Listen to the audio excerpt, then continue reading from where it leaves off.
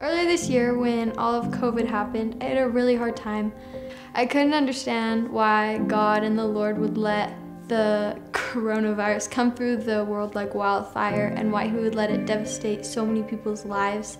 I let myself look more into the scriptures and pray more and turn more to God, and through that I saw all the blessings that it brought into my life.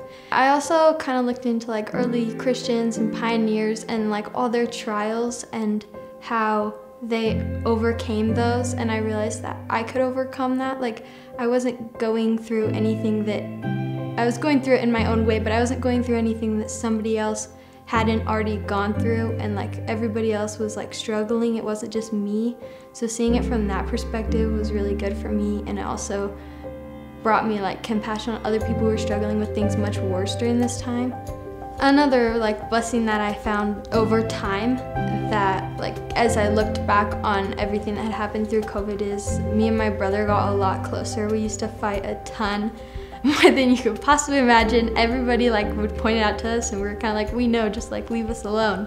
And I could see how me and my brother were growing closer, and how us spending more time together, even though that seemed like something that would make it worse, made it better.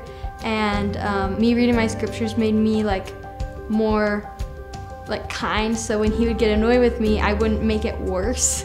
And I could just see how we grew closer and how our relationship became better, even through all these times of trial. And that's another thing that I hope will continue throughout my life, and that I'll be able to look back on, was the blessing that it gave to me and my family, me and my brother, my relationship with all my siblings. So yeah.